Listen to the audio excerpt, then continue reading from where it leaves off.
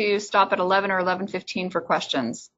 11 works for questions, and then if there are no questions, if you have additional tips, that's great. But this is definitely one of those in which we have had a pretty good amount of questions in the past. Okay, sounds great. We can also see your screen. Things look good, and I will be dropping a link to the materials here in a minute in the chat. Excellent, okay. Thank you. Well, welcome everybody to Word 365 Tips. My name is Sandy Rylander, and yes, I've been training here for a long time. I started actually teaching probably close to 30 years ago, teaching WordPerfect, Lotus, and DOS. After I graduated from UC Berkeley, I went to work for IBM for about 8 years, and then started working with you guys. And Word has come a long way in all those years, and started teaching Word quite a few years ago as well, probably a good 20 plus years ago. And there's so many cool things that you can do in Word. It's hard to pick which tips you want, because just about everything is a tip, right? So I tried to pick some things that hopefully you don't know about. I'm sure some of them you will. If you're worried that you missed something, know that you are going to get a document with all the tips in there. So, and if you have any questions, please don't hesitate to ask immediately. So we're just going to start with some screen tips. One of the things that I didn't know for a long time, you know, you have the tabs going across your ribbon, and I always would move my mouse to get to the different tabs, not realizing that if you point to a tab and all you do is use your scroll tool on your mouse, that it just goes from tab to tab. So you can just be in one spot and just scroll to all the different ribbon tabs. So that's a kind of a neat new, not new, but something that a lot of people didn't know about. So that goes across the top of your screen. Then another thing that you can do, just simply using your mouse and the scroll tool, is if you hold your control key down, you can zoom out or zoom in on your document. Okay, just holding your control key down and zooming.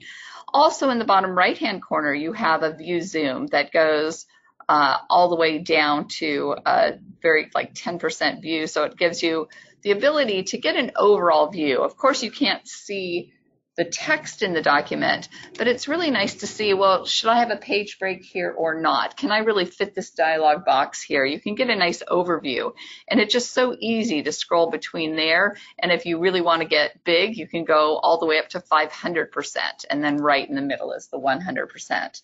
That's the view zoom in the bottom right-hand corner of your screen. Then a lot of people don't realize that you can add different things to the bottom of your screen. This is called the taskbar, okay? Notice that I have section. I don't know if you use sections in your documents, but if you ever have things like headers and footers that are different, the only way to really make them different is to have sections in your document, or you may have sections in your document so you can landscape one page or something like that. So it's nice to be able to see the section. It's also nice if you're doing pleadings to be able to see how far down you are on a page, how many inches down you are on a page. And so notice when I click here at this paragraph symbol, notice that down here it says at 6.8 inches. So it's saying 6.8 inches from the top. And since legal briefs need to be at 3 inches, right, rather than you being too high, you can just click up in your document, and then down here you can see how far down the page you are. But those two things are not standard on your taskbar. They do not show when you are set up. So all you have to do to make things show that aren't showing, and this is something I teach in all my classes. If you've ever taken one of my classes in the last 20 plus years, you know that I tell you if you don't know how to do something, you should always right click on whatever you don't know how to do. So that's one thing that if you learn nothing else in this entire hour, that's going to be super beneficial to you, is that if you don't know how to do something, right click on it. So if we don't know how to add things to our taskbar, we're simply going to click with our right mouse button on the taskbar, and that shows you all the different things that you can put on it. And the ones I think are particularly useful are the section. So notice it has a check mark. So if I click on it again, it'll take the check mark away, and notice it's gone away, which I don't want. I like having it there. So I'd love to add section. I love, especially for attorneys and their support staff, I like vertical page position so that for pleadings that you can be in the right spot. And some people like to have word count. I think word count is already on there, but these are some of the things that I like to have on. Some of them are put on there automatically, and some of them you can put on yourself. Okay, but that's how easy it is. So let's look at some of the other things. The nice thing not about having section is not just so you can see what section you're in. Notice, by the way, that I have a section break here. So if I click here, it should be saying that I'm at section 2, and notice it does tell me that I'm at section 2. It makes it really nice. But the cool thing is, if you have section showing and you click on it, then it will go to the go-to, automatically bring up the go-to dialog box, which allows you to go to sections, go to bookmarks, go to footnotes, endnotes, whatever it is that you want to go to a page number, whatever it is you'd like to do. All these different things are available. And it also brings up, because it's all together, it also brings up the find and replace dialog box. So simply by clicking on section, you can get really quickly to a page in your document. You can just type in page 6 or whatever, and it'll go straight to page 6. If you click on page number down here, it will bring up something called the navigation pane. Are many of you familiar with the navigation pane? Have you used it much in the past? One of the nice things, if you're in pages, once again, you can sort of see what page you want to be on relatively quickly, and you can click on the page you want to go to, which is nice. The other thing it does is show you results. If you are actually doing a find in your document, it will show you, like, for instance, if I type in something like, well, let's just type in navigation. Notice that it shows me a little snippet of every place in my document that has the word navigation. So it's really nice. Instead of having to hit the down arrow and go from place to place like normally you would do in Find, you could just see the one that is in the text that you want, click right on it and go right to that spot.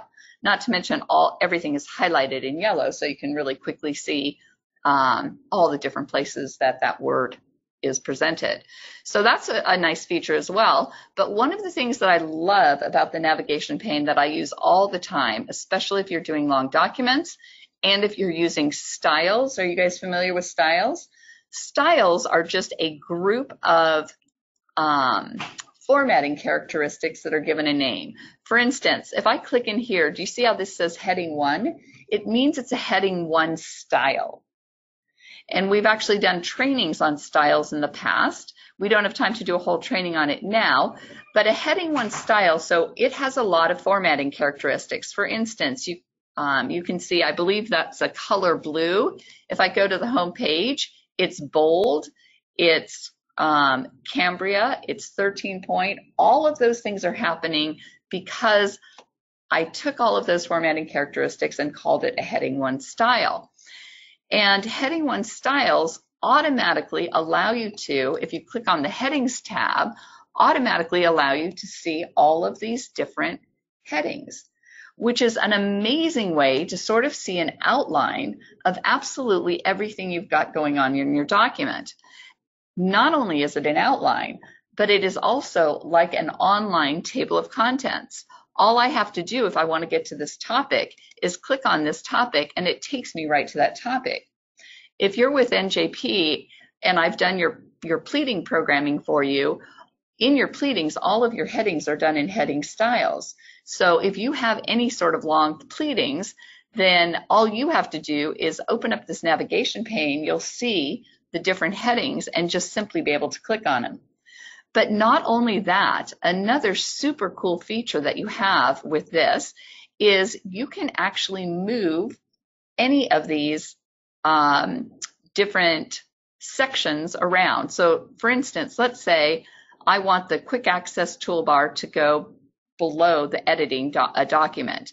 I can, if I want, I can close this up so I'm just seeing the quick access toolbar, and I can drag it down wherever I want, let go, and that just moved that whole, it's called a family, not really a section, but a family. A family is everything from a heading and below. So this would be one family.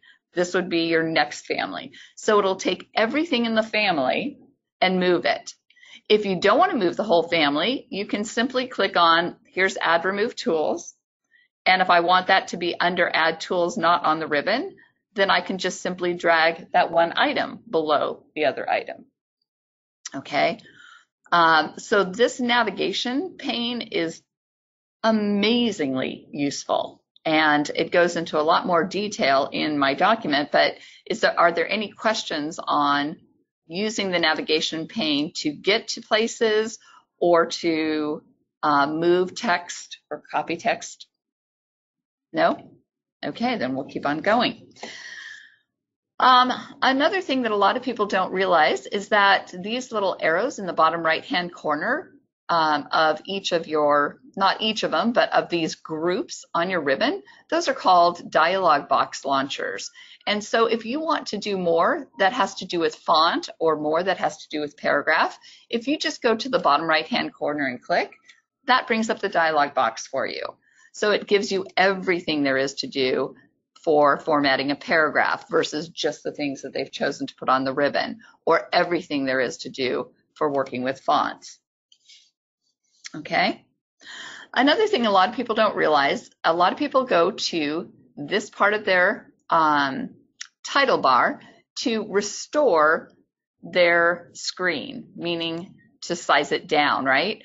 The problem is then if that goes off your screen, a lot of people feel like they need to move the screen back in order to maximize or bring it back to full size, and that's not true. Anywhere on this title bar, if you just double click on the title bar, it will automatically maximize, and double clicking also will restore. So you don't have to see that right hand tip in order to maximize or restore your document. Okay. All right. Sometimes in a document like this, you may want to go, this is considered a graphic, right? And you may want to go from graphic to graphic, or you may want to go from footnote to footnote, or whatever you want to search for these things. Another way of doing that, if you're in the navigation pane, is you can just click on the down arrow under the navigation pane, and you can click on graphics or tables or footnotes, and that will automatically, so if I say graphics, then it brings me to the next graphic. It also highlights in yellow every single heading that has a graphic in it. And now if I click my down arrow, it'll take me from graphic to graphic to graphic. So that's another way of searching for things. Okay. Okay. A lot of people may already know this, but I keep running into people that don't. So I'd like to click on File Open, and notice that I have a bunch of these documents on the top. They're the documents I use most frequently.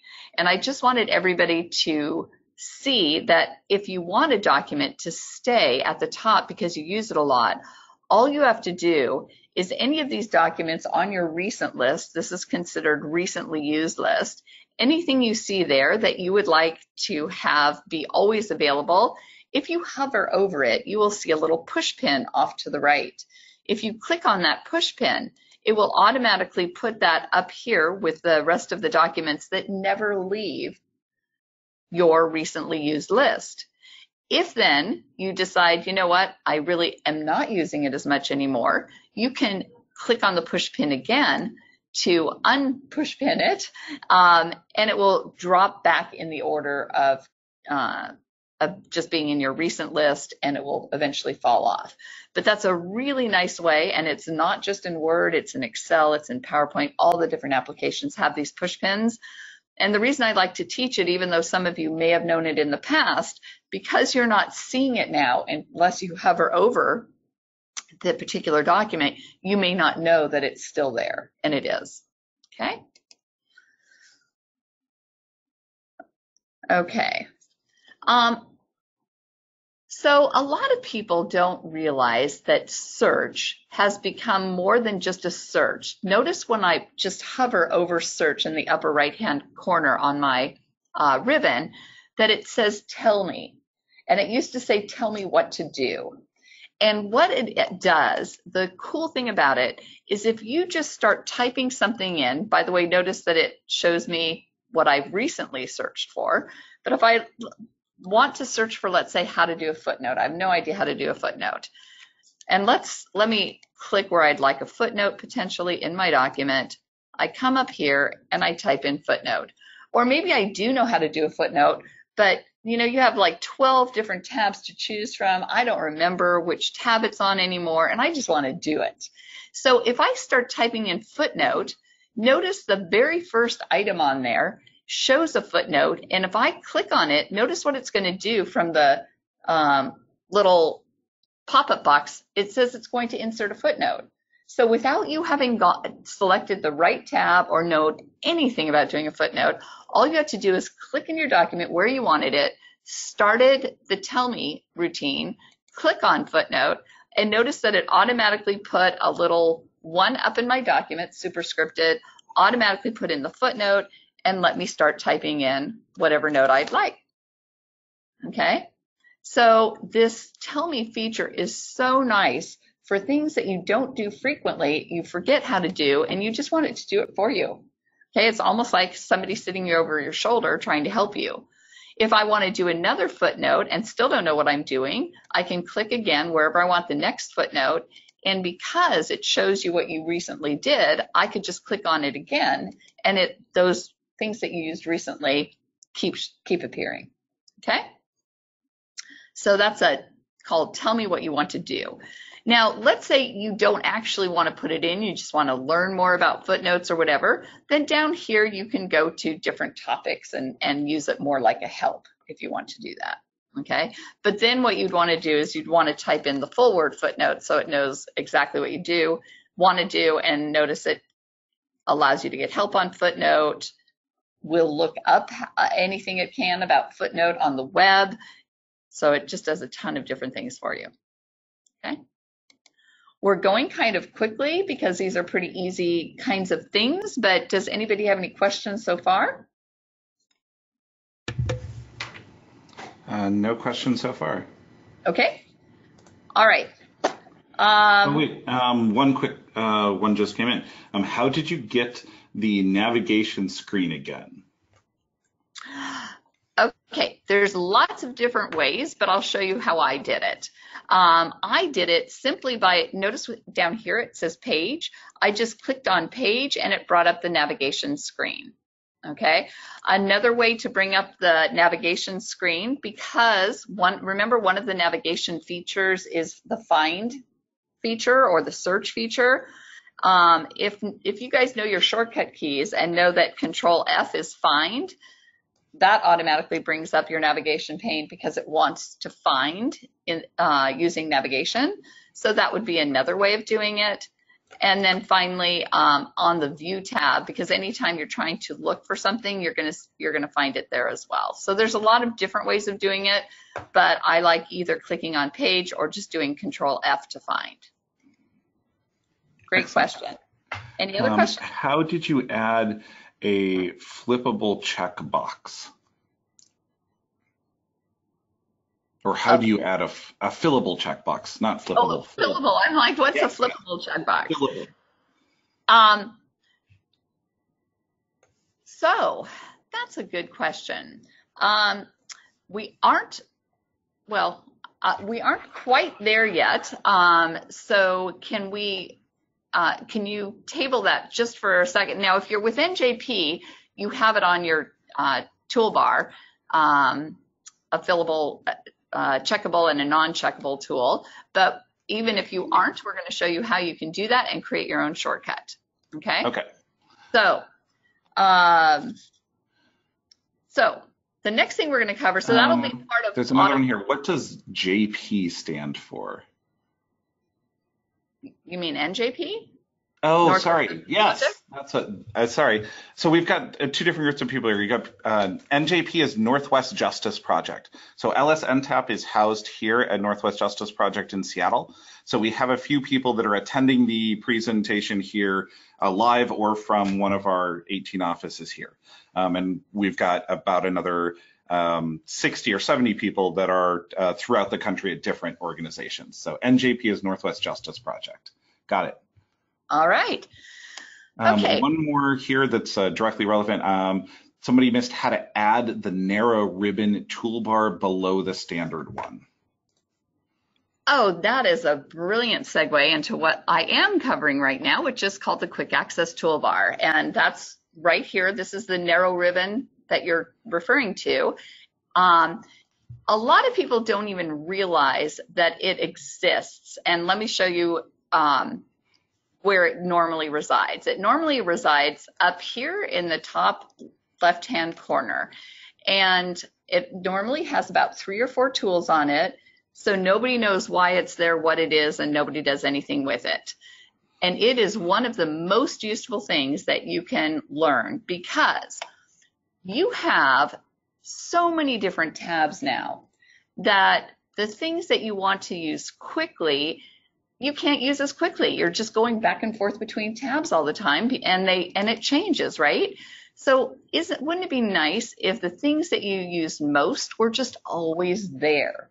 Or even some things maybe you don't use as often, but you don't want to have to remember where they are. You just want them available.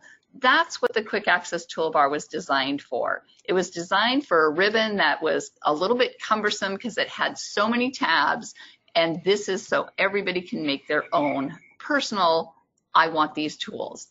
And it's so easy to use. Now, I was telling you normally it's above the ribbon, and I like it below the ribbon. So how do you move it? Well, the one thing I asked you to learn today was if you don't know how to do something, you're supposed to right-click on whatever you don't know how to do. So let's try it. We're going to right-click on an empty part of this Quick Access Toolbar. And do you see where it says Show Quick Access Toolbar above the ribbon? So that's where it normally is. You're probably seeing just 2 or 3 little tools that are kind of useless up here. And so in order to get it below the ribbon, which is my preference, because first of all, why would you not want the tools you use most to be as close to your document as possible?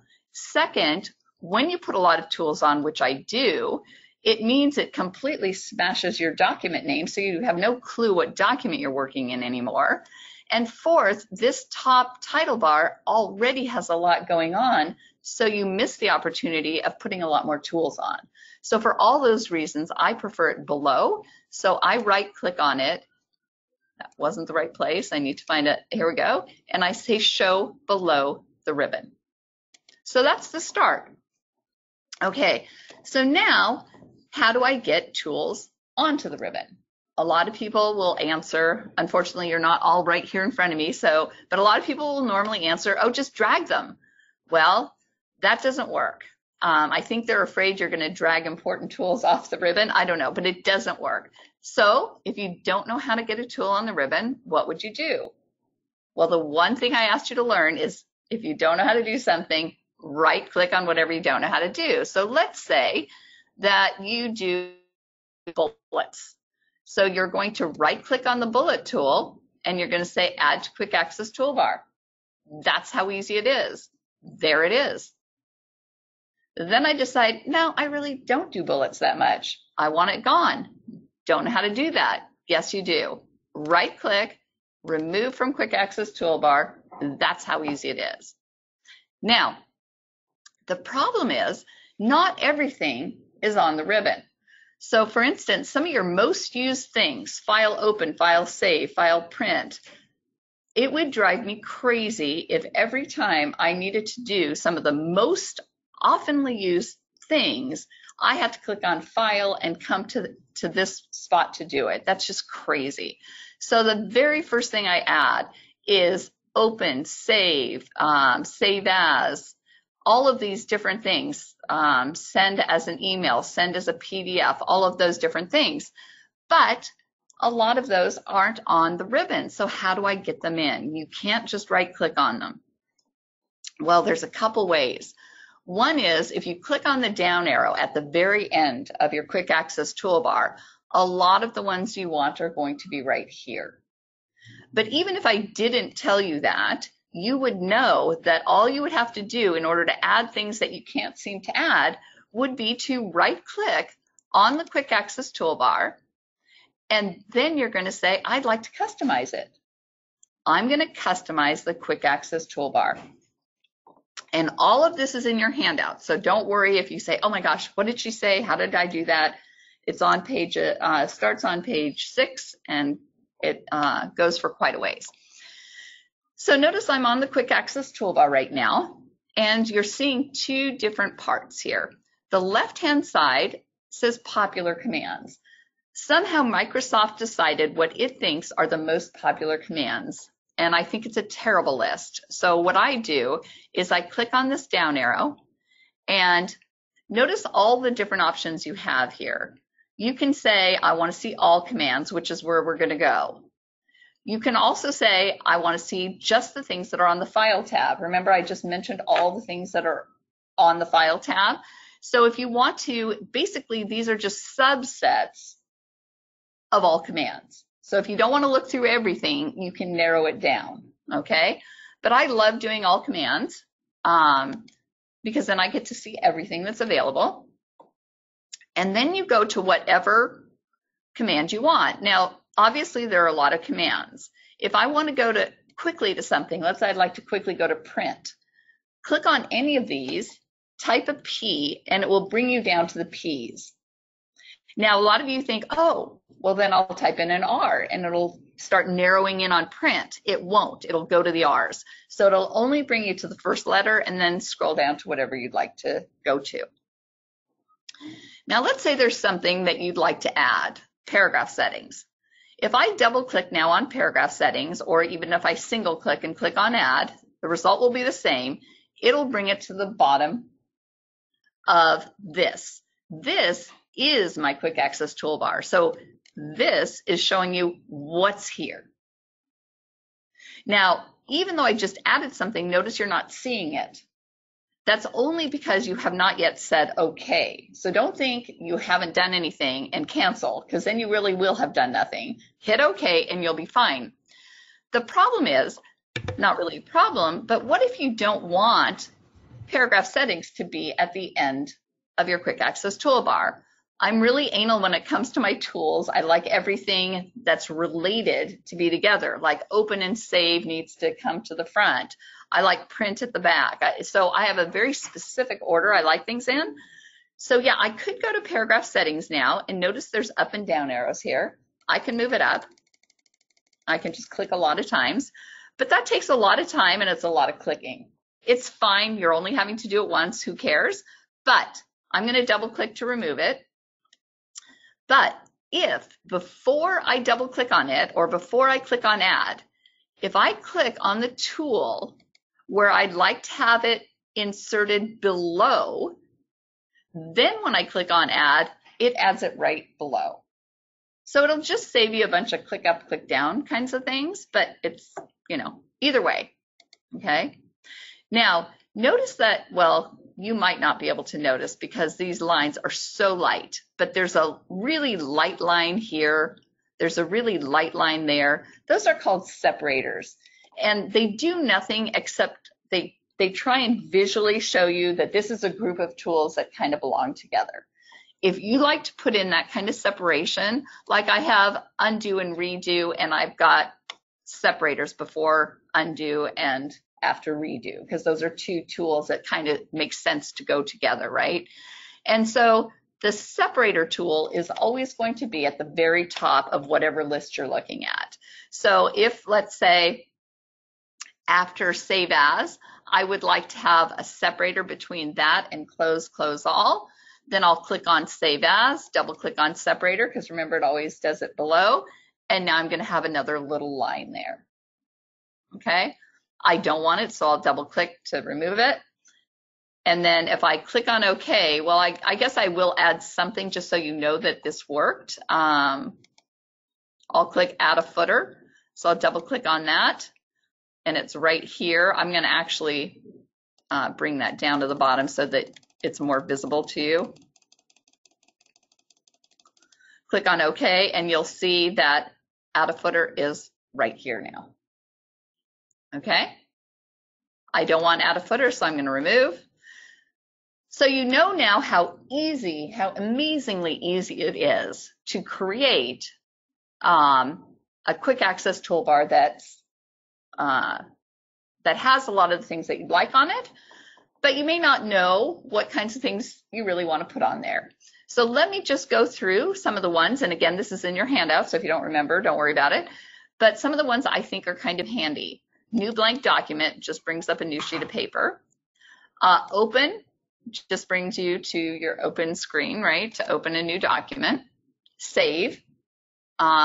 Save as. So save as is nice, not just to save it as a different name or whatever, but it also allows you to, if you want, you can save it as a PDF, or you can save it as a template, or whatever other types of documents you'd like to save it out as. Okay, so I like having save as right next to it. This is close. And the reason I like close closes the document. Have you ever closed the last document and accidentally by clicking on this X and actually accidentally exited out of Word?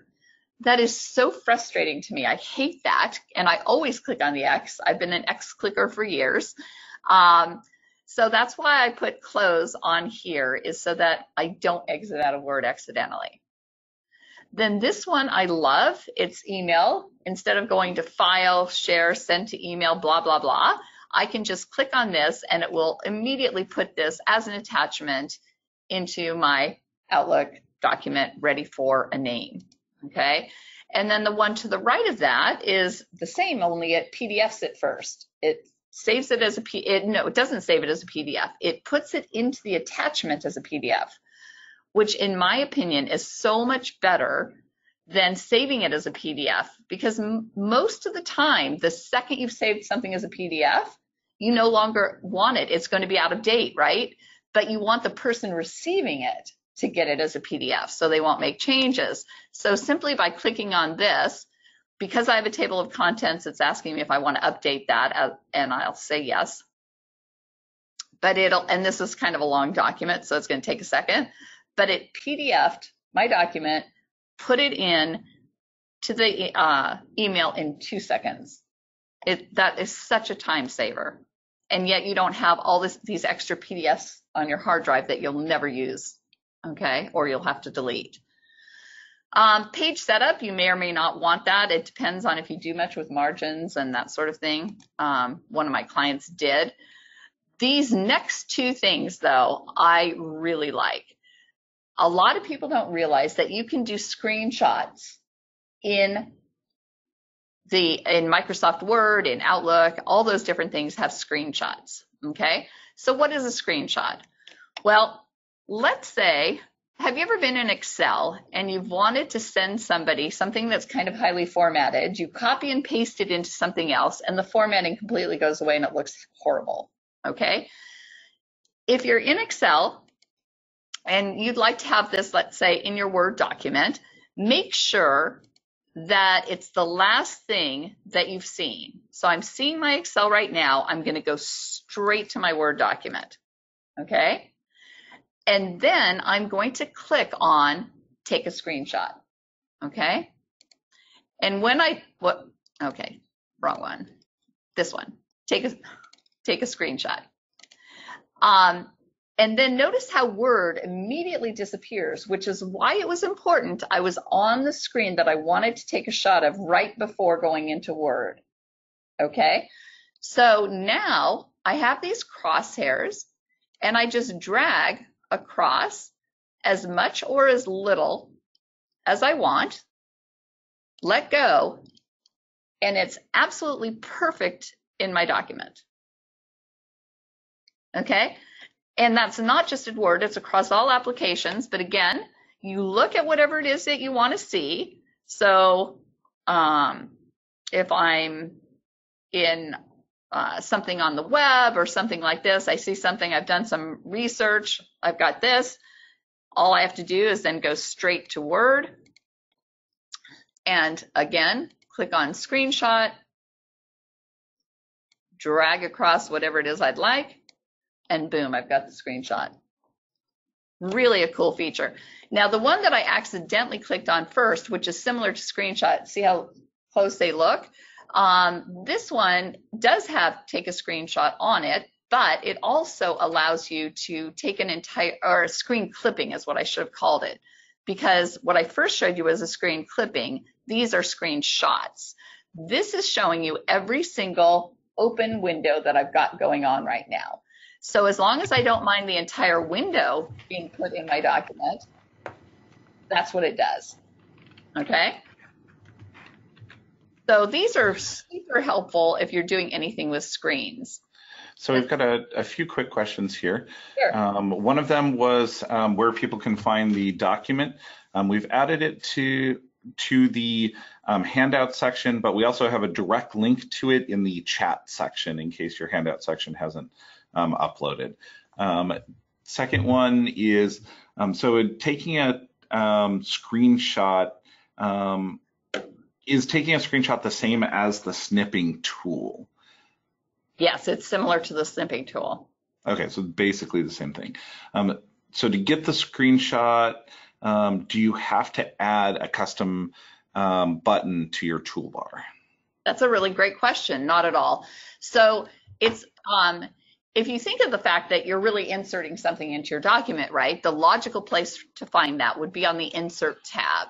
And so right here is Screenshot. And so if you just want to add one of the screens, the entire thing, then you just click on whichever one you want. Or down here is Screen Clipping. And that's also a way for you to be able to add it to your Quick Access toolbar. If you want to add Screenshot to your Quick Access toolbar, you would just right-click on Screenshot and add to Quick Access toolbar. It's dull gray for me because it's already on there. Or if you want to add Screen Clipping, which is actually my favorite, I use that much more than Screen Shot, you can right-click on Screen Clipping and add to Quick Access toolbar. Okay, and that's how I got those on there.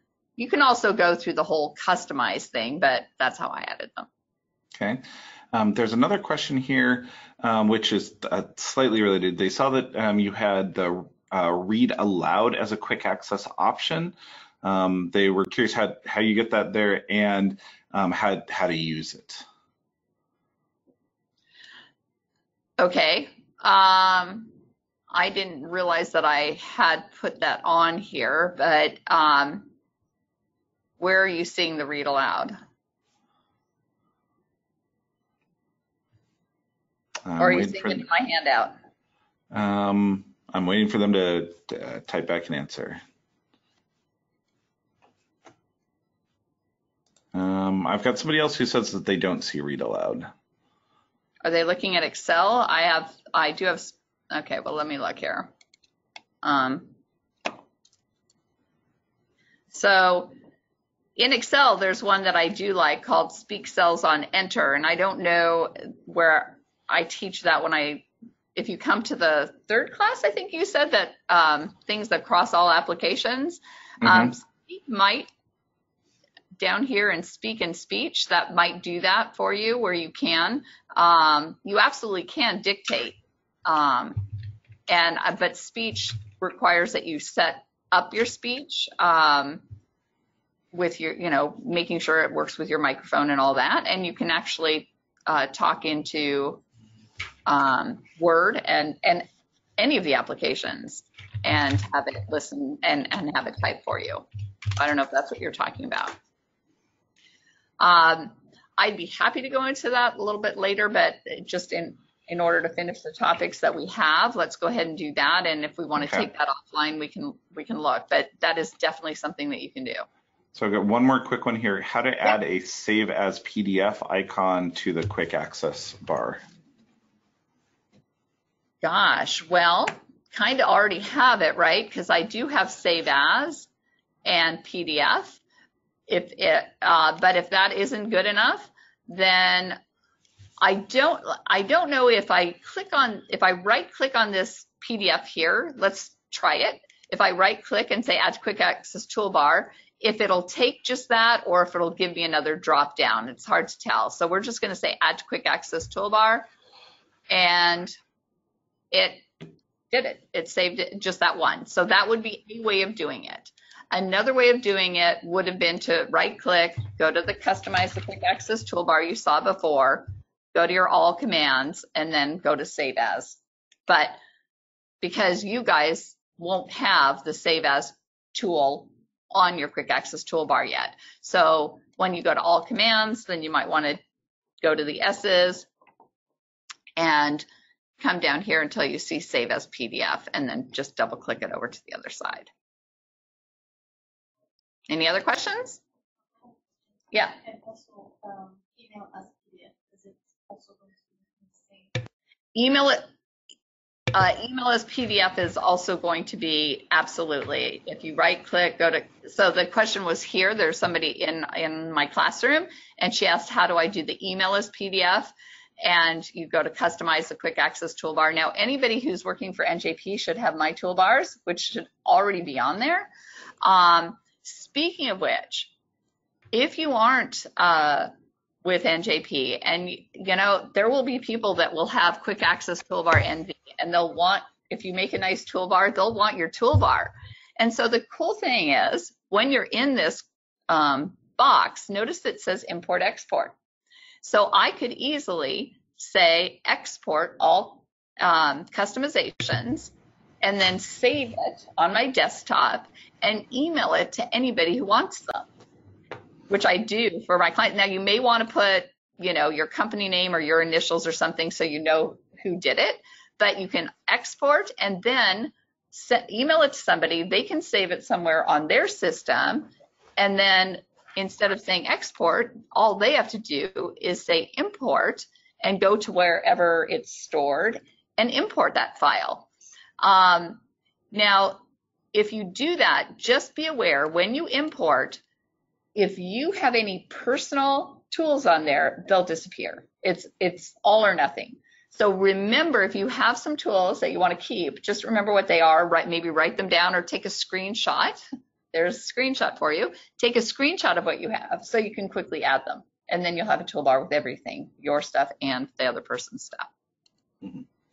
I'm happy, Sart, to send you, well, you should have a copy, but I can send you a copy of this quick access toolbar or whatever. And excellent, that would be great. And then we can add it to the blog post afterwards. Although people are gonna, if NJP people don't do this because you should already have it and you're right. Have a program ribbon. So I don't want to mess you guys up. Yeah. Right, and ribbon's a whole nother feature. Two more quick questions. Just to clarify for people, which version of Word are you in and demoing everything on? Office 365. Yep. And then someone has customized the toolbar following along, but it's very spread out. Is there a way to condense it or make it smaller the way that yours is appearing? Can you so if you click on the down arrow, if you're in touch mouse mode, because you have a screen that allows you to use your fingers or whatever, or write on it or whatever, then it's going to spread apart all the tools because it thinks you're using your finger, and so it spreads them out. See this? If I click on that and I go to touch, see how spread out they are? In fact, they're so spread out. I need to move this out of the way now to be able to, there we go. To be able to do this and to go back to mouse. Do you see that? So first put the tool on by clicking on this down arrow and putting on the touch mouse mode, and make sure it's on mouse and not on touch. So it's the touch that spreads it out. Okay? Any other questions? Looking good. All right. Okay, so some of the other tools on the quick access toolbar. View table grid lines. Now, I don't know if you use tables much, but both for tables and also for labels. If any of you guys ever do labels, I'm just going to quickly go to labels here under mailings. But you know, labels are just a table, right? So I'm going to click on new document. And what happens a lot of times when you do a label or you do a table, unless you actually can see and print the grid lines, you don't know where the grid lines are. You don't really know where the cell starts and stops.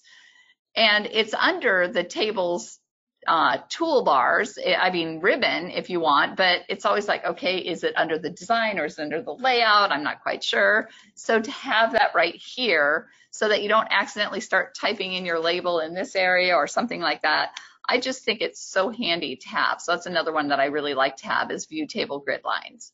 And again, that would be if you're in a table, you're going to have your design and your layout toolbars. And so you're going to click on the one that has the view table grid lines. You're going to right click on it and you're going to add to quick access tool if you want it. Okay. If you do anything with styles, I do. So I have different style tools here, but you may or may not do that. The Format Painter, are you guys aware of what Format Painter does? Format Painter is phenomenal. What it does is it allows you to take formatting that you like and copy it. It's like copy and paste, but it copies and pastes formatting. So let's say you love this for your headings, okay? So let me put in a couple extra headings here.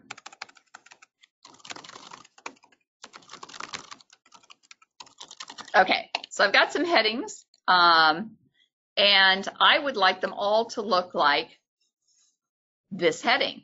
So simply by selecting the heading, and notice that one could argue I don't need to have it up here because once you select text, you also see the Format Painter right here.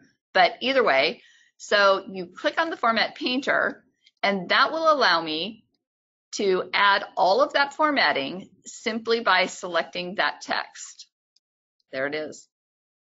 Okay, now, notice though that I can't do it again. So if you ever want to do it multiple times, then instead of single clicking, double click on the paintbrush. Notice it looks like a paintbrush, but then you can click and then click and then click and add as many, change as much formatting as you want. Now notice when I highlighted, but notice I still have my paintbrush. That means if I click again, it's going to do it again. So you either have to press escape or click on the paintbrush to make it stop. Okay. Now, let's say that this were centered and there was a lot of other things going on. If you don't want that centering to be added to whatever you're going to. So let's say I'd like everything on this, but I don't want the centering. The centering, remember, is a paragraph format. And remember that paragraph formats always get saved in that last paragraph symbol. So if I want everything but centering, then I need to highlight everything but that last paragraph symbol to copy when I hit the Format Painter. And then when I paint, it's going to do everything but center. If, on the other hand, I highlight the whole thing and hit the Format Painter, then any paragraph formatting will also happen and it also becomes centered or whatever paragraph formatting I've decided to do, bullets, numbering, all of that. So take the paragraph symbol if you want the paragraph formatting, don't if you don't. And that's what this is. This is spell check, but while we're on the process of spell check, do you see down here on my quick access toolbar, do you see when I point to it, it said Word found proofing errors? If you find a little X on this document, that's how you know you have some spelling mistakes. You can just click on this and it'll go to the first spelling error it finds. So you may or may not want to use that to find all your different errors, but it's neat to know that if you see a check mark there instead of an X, that you're good to go, that you don't have any spelling errors, okay?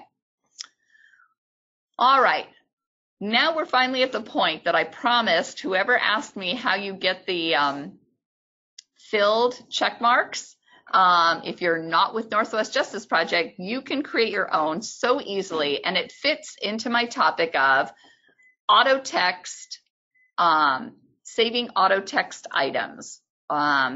So the first one you're going to do is you're going to go to Insert just to get the first checkable or filled checkbox or whatever, and you're going to go to, if I can find it, I'm trying to look for insert icons. Where is it? Is it under shapes? Yeah. Oh, no, not shapes. Now where is it? Well, that's interesting. I'm not seeing a check. Maybe under the drawing toolbar.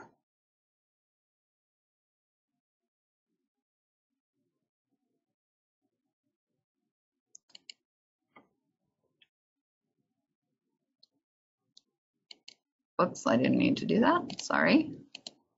I can't believe I'm not finding a checkbox. Let's see if I have it in auto text. Nope. Oh, here's icon. Okay, that's going to take a little while. So it's just, I guess it was just this incredibly weird, I guess I haven't seen this tool look like this before. But so here we've got, let's try and find hopefully they still have checkboxes.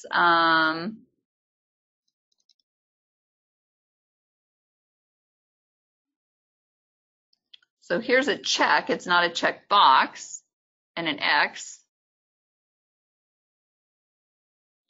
But rather than waste too much time, unless any of you are seeing it before I am, are you seeing? You should be able to find a checkbox here, and if not, I can send you one. It's just, if you look at all these different things, I'm not sure where they put checkboxes on.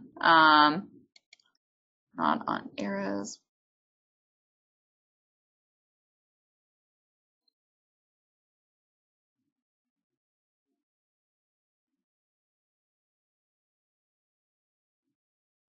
I've created, for all my law firms, I've created icons to already do checkboxes and stuff. So I've not seen this new look. But let's just pick one. Let's say that we've got, let's do the X. Let's say that's a checkbox, or if I can find that. This is somewhat like a checkbox, but it's not. Now I'm trying to find my X.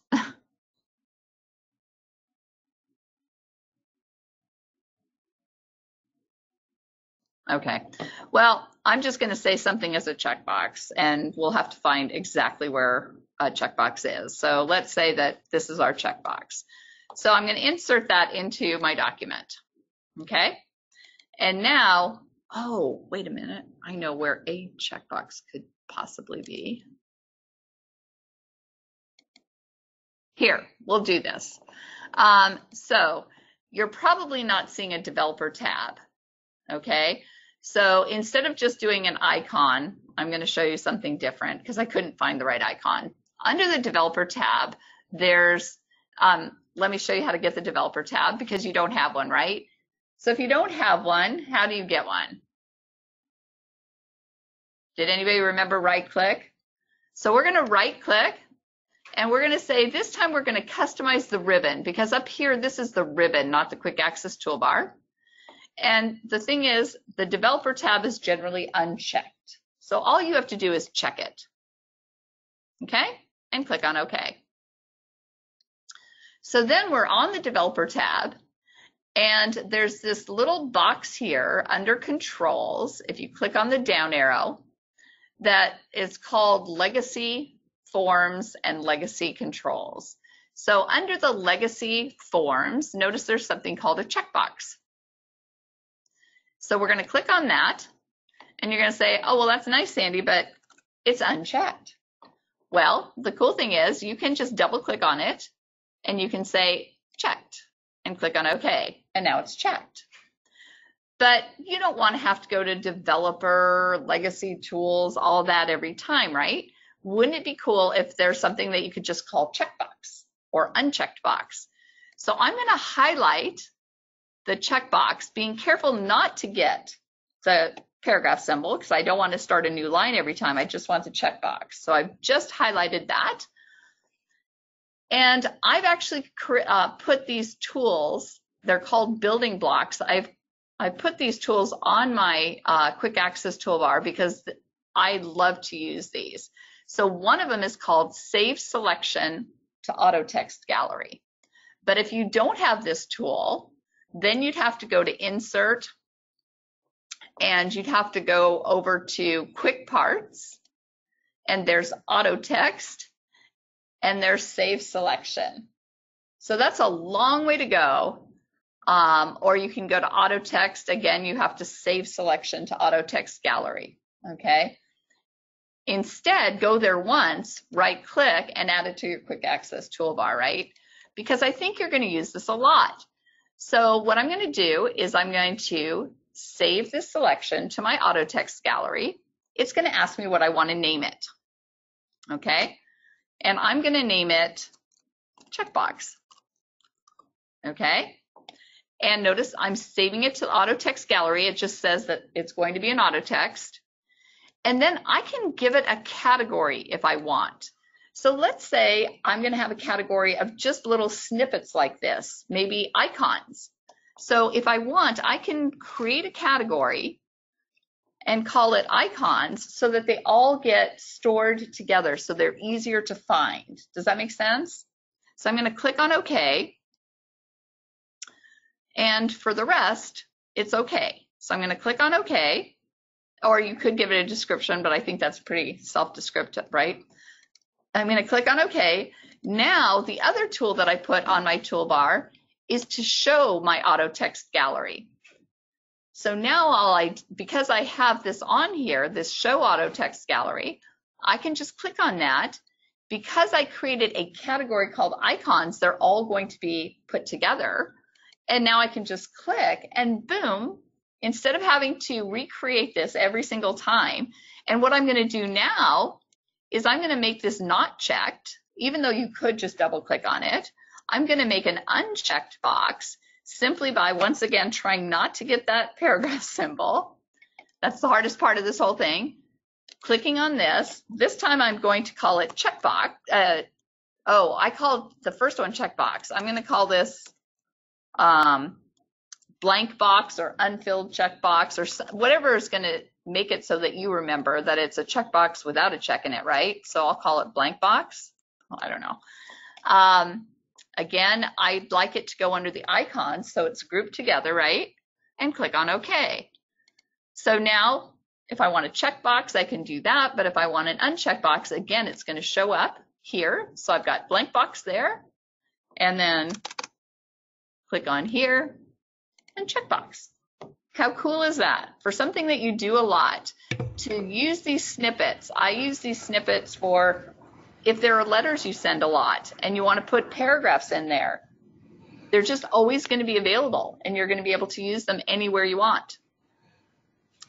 And so I saved those as auto text, but when I saved it, there were other galleries I could have saved it in. I could have saved it in a tables gallery. So I can save tables I use a lot, and that's what this is, okay? So I realize we're at 11. We had a couple more tools I would have loved to have covered, but if there are questions, I'll take those first. And if there aren't, then I'll cover the last few tools on my toolbar. There are some more items that I would have loved to have gone over in the book, but they are in the book, so feel free to look those over. And as a reminder, the book is both under the handout section and it is in the chat section. We got some good comments. Somebody else did find it under developers as you were finding it there. Someone was able to search for the term checkbox, right click and add that to the quick access toolbar. So that may be a newer version of a checkbox. Great. Ed, please, anybody who has questions, either use the raise your hand function so that I can unmute you so that you can ask your question aloud, or type a question into the questions box and we can read that aloud.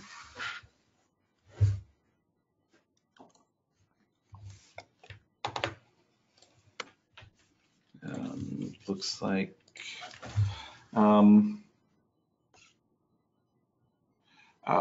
could you go over again how to add the developers tab in 365?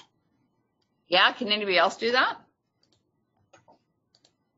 You simply right click on the ribbon, customize the ribbon, and click on developer. and click OK. Okay.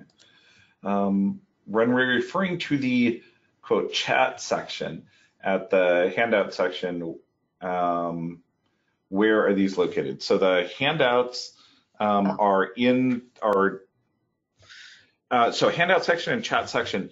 In your GoToWebinar control panel, there is a series sharing webcam, audio, dashboard, polls, handouts, chat.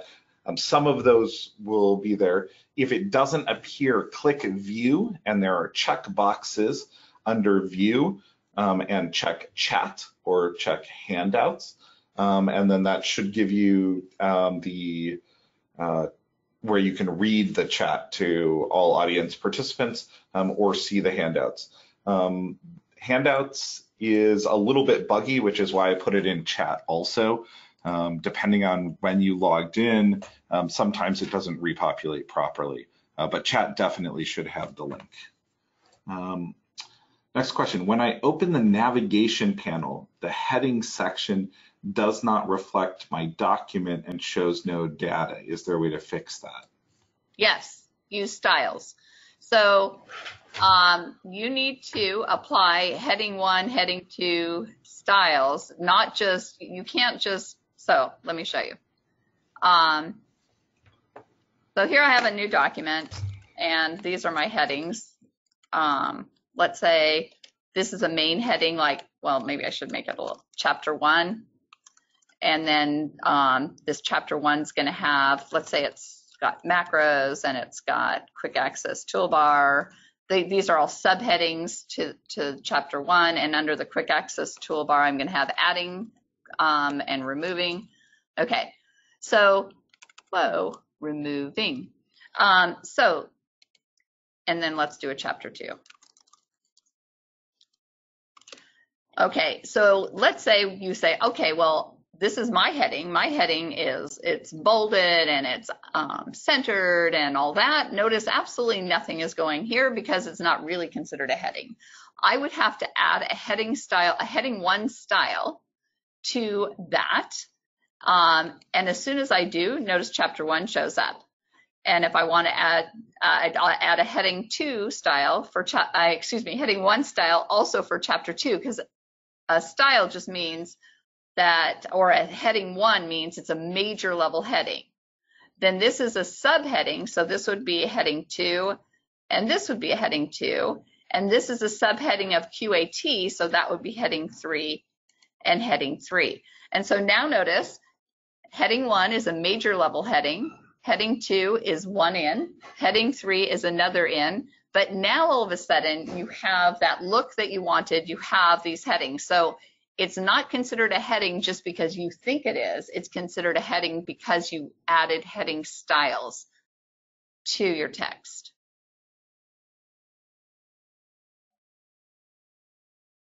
Did that solve that?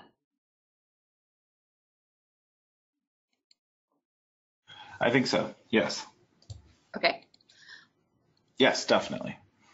Okay. As we're waiting for another question, unless, do you already have another question? Nope. I wanted to show you this because it, excuse me, I think it's this one. It says formula. This is so confusing. If you look for it under all commands, if I right click and I go to customize the ribbon and I go to all commands, where you're going to find it, it's going to be called the calculate tool because it adds, subtracts, multiplies, stuff like that. It's under calculate. And yet it shows up on your toolbar as formula. I don't know why, but it doesn't matter. What it does is I've seen attorneys, well, not just attorneys, but I've seen people copy numbers like chairs, tables, tablets, copy numbers from let's say an email they get, and they just want to add them or subtract them or whatever. And they don't want to have to copy it into Excel or whatever. So let's say I want to add 67 plus 8. If I have them in my document, if I just highlight them and I click on the formula tool, look at the status bar in the lower left-hand corner. As soon as I click, do you see it says the result of the calculation is 75? not only do you see it there, but that actually is it. You can paste it then in your document. Okay. Now it doesn't automatically change. If I change this to 9, it wouldn't automatically change it. But just for a quick and dirty add, if I just want to put 10 here, again, I just highlight it. I click on my calculate tool. It says it's 77. And if I want, I can then paste it into my document. If I'd rather subtract 10, I can just type a minus in front of it and calculate, and it'll subtract. If I want to multiply, I can just put an asterisk and it'll multiply. So you just highlight, you just click on formula, it'll tell you what the answer is, and paste. Okay, now the problem is, what if you have something like this, and even worse, if you have more than one, if you've got tabs in here and you've got more than one row of numbers, right?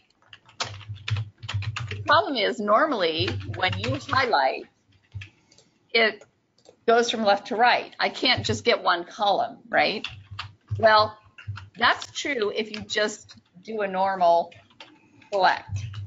But if you hold your Alt key down, you know, you have Alt, Control, Shift. If you hold your Alt key down and start in the bottom right and go up to your left, you can actually highlight a column.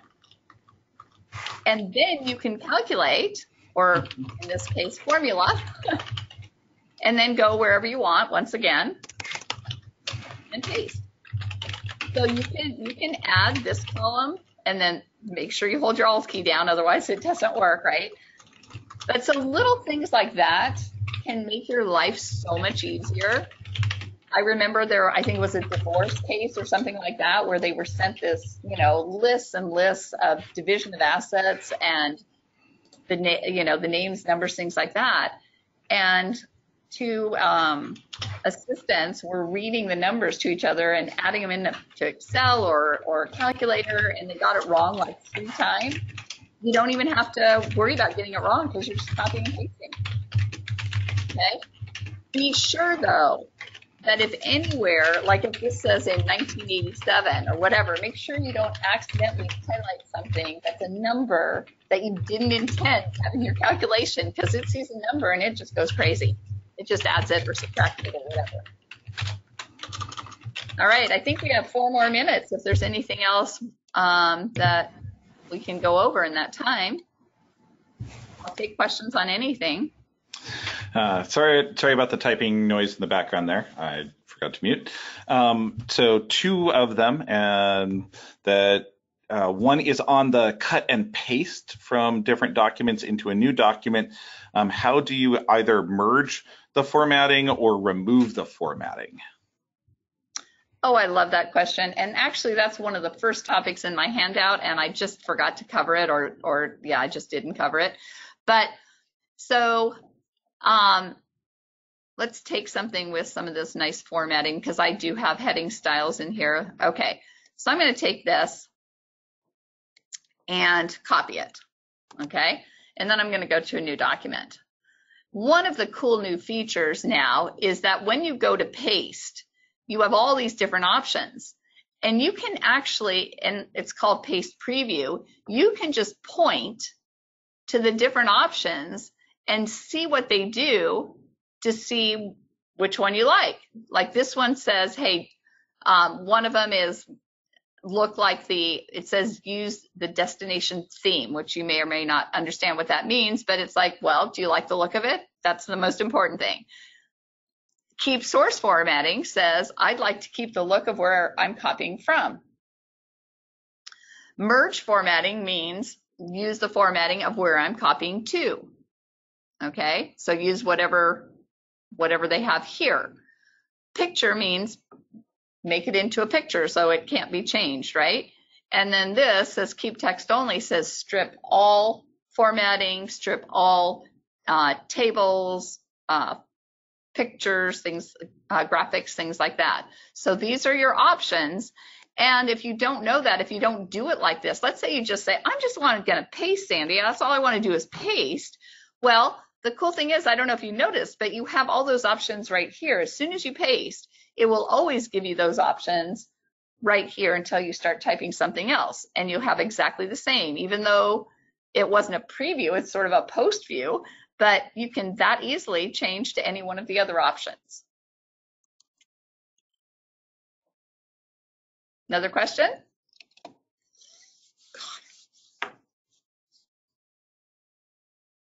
Sart? Is there some question? So there's two more questions. Okay. How do I add formulas to the ribbon? Well, we know that to the ribbon, no, but you mean to the quick access toolbar, you just right click on the quick access toolbar and you say customize the quick access toolbar, and you go to all commands, and there should be a calculate by typing in C, right there's calculate, and then just add it. Just double click or click add and click on OK. You just have to remember, and that's the sad thing, that it says calculate here and it says formula once it's on there. And unfortunately, it's what keeps me in business, those stupid mistakes that Microsoft makes that are so confusing to people.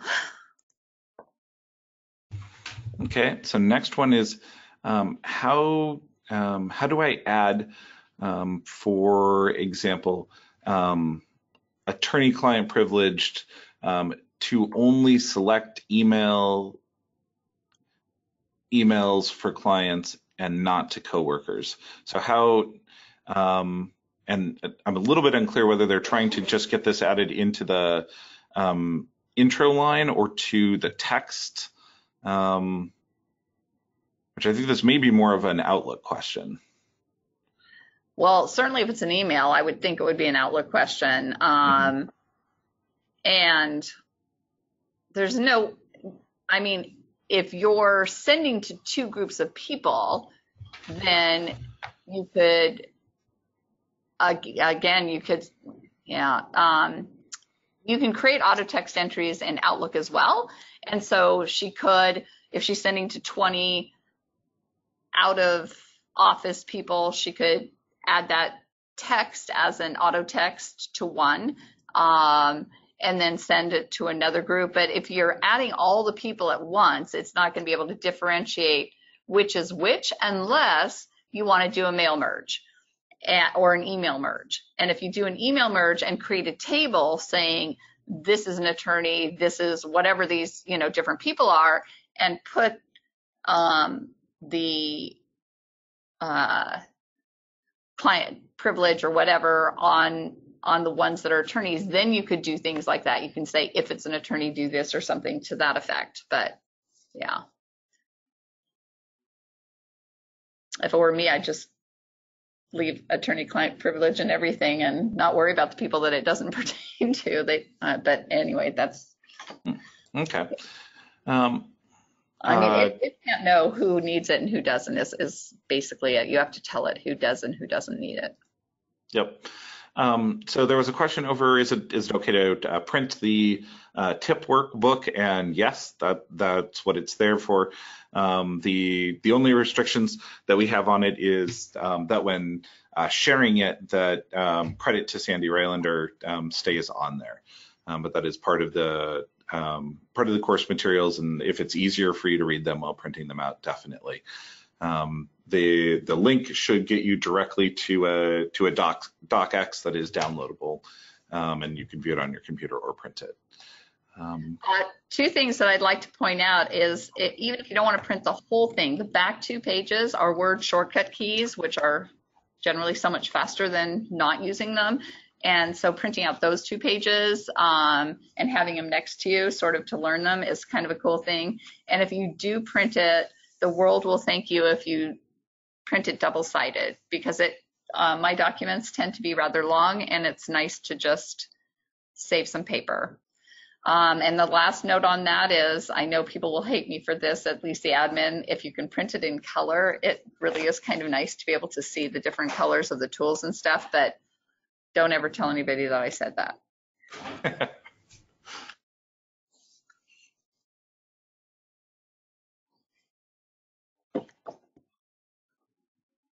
Any other questions?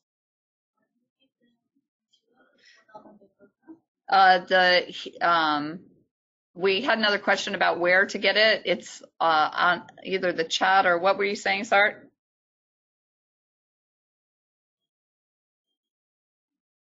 On the webinar, so I don't know. Oh, Sart, are you still there? All right. Yes, it is. She actually attended in person, but is not on the webinar. So should she just shoot you an email or? I can send it out in an email to all NJP. Additionally, it is on the lsntap.org website under the registration for the webinar. And it will be in the summary blog post that we put together within a week with the full video. So it will be downloadable in 2 places online also. But yeah, shoot me an email and I can also email it to people. All right. Any other questions? Yes. Just a second, reading through, I'm getting a few coming in.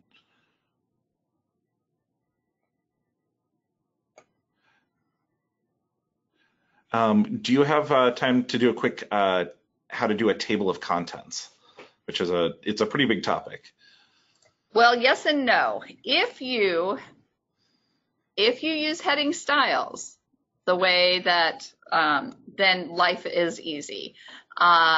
So remember I told you I use styles, so you basically have your table of contents over here on the left-hand side of the screen, right? Because Word knows which headings you want to have, and here's my table of contents, right? So if I get rid of this, if you've done which is using the styles, right? So if you've got the styles, then if you go to references and you go to table of contents, and then you insert whichever look you like for your table of contents just by clicking on it, there's your table of contents. So is it that easy? Yes and no. Notice that it says screen display tips. It has a page 1, which is what you want, right? But everybody knows this is really page 1 of the document. So I do have, as you can see, section breaks in here to break the pages and to break the page numbering so that I can say that this is really page 1 and not 4 pages above, right? So what Sart was saying when he said it's a little more complicated, it is in that to set it up to have the right page numbers, you do need to put in section breaks and you do need to understand page numbering. But if you do, then that's all there is to, and if you use styles, that's all there is to creating a table of contents. So I know that we have done that class in the past. So if you do want to look through the archives, this time we've given you a separate book called Shortcut Tips, but there's also, I think, one called Word 2013-2016 out there. It gives you step-by-step how to create a section break, how to change the page numbering, all of that stuff for creating a table of contents will be in there. And maybe that's a good topic for next year. Yes, and we do have that former book available with the video that we had done as an earlier one. There will be a follow-up survey to this training if there are particular topics that you want to see or that you would like to see Sandy cover in the future or for other webinars. Please definitely put that into the survey, and we will take that into consideration when we do our webinar topics for next year. Somebody also asked how they can see the archived copies, and I'm dropping it into the chat right now.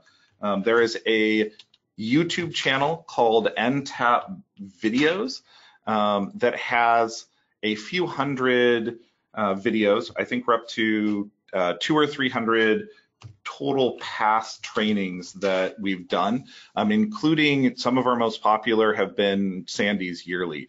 I think we've got probably 9 past videos that she has put together. I think that covers all of our, actually we've got one more.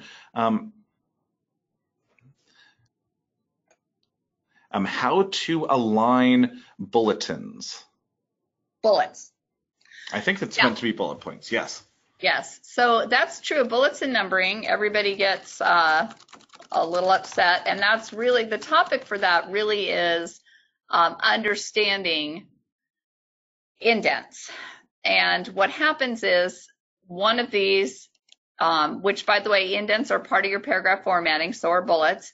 But what happens is this is the indent that will determine, this little arrow up here will determine where, I didn't get the arrow, I got the left indent. The left indent will determine where an entire paragraph aligns.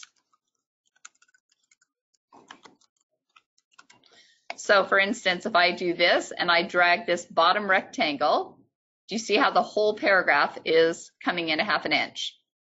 If, however, I drag the top triangle, it says first line indent, it only moves the first line.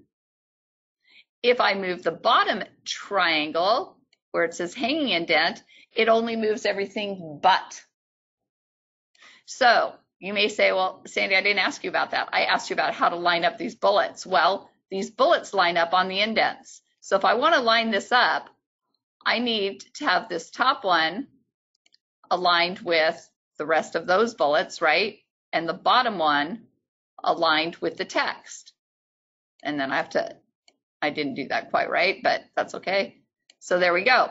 But is that a fast way to do it? No. And do you really care? Not really. All you care is that your bullets look wonky and you'd like them to not look wonky. That's a technical term, by the way.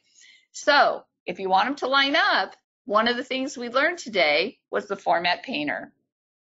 With the Format Painter, all you have to do is highlight the bullet you like the look of, click on the paintbrush, drag it across the ones that you don't like, and boom, they are lined up. And that is true whether they're bullets or whether it's just paragraph formatting. Just make sure that paragraph symbol is highlighted too. Click on the paintbrush, which you have here, you have everywhere, and drag across the ones that you don't like the look of. So Format Painter is going to save you so much time if you just remember it. Okay, so if I like the look of that one, I can highlight it, click the paintbrush, drag across the rest of them, boom. I can even drag across the ones that don't have bullets because it's going to change the paragraph formatting of anything, any paragraph it finds. That's my quick answer. Excellent. I think that covers all the questions that we've got. Thank you so much for coming in, Sandy. And please give us feedback on the survey. Our next webinar is over Justice Server and Salesforce. That is coming up on the 26th of June. And then I believe it's July 11th. We have another webinar with Sandy Rylander here. So thank you all for attending. Thank you. We do have a new website that is launching very soon for LSNTAP, so there'll be a new look and feel, and it should be easier to archive or to access some of the most popular archives. If you're interested in giving us feedback on that, please look for an email on the LS Tech email list. We would love to have some people help us with the usability testing on that. Thank you so much. Enjoy your afternoon. Thanks. And sorry, don't forget I need to sign something. Yes, yes.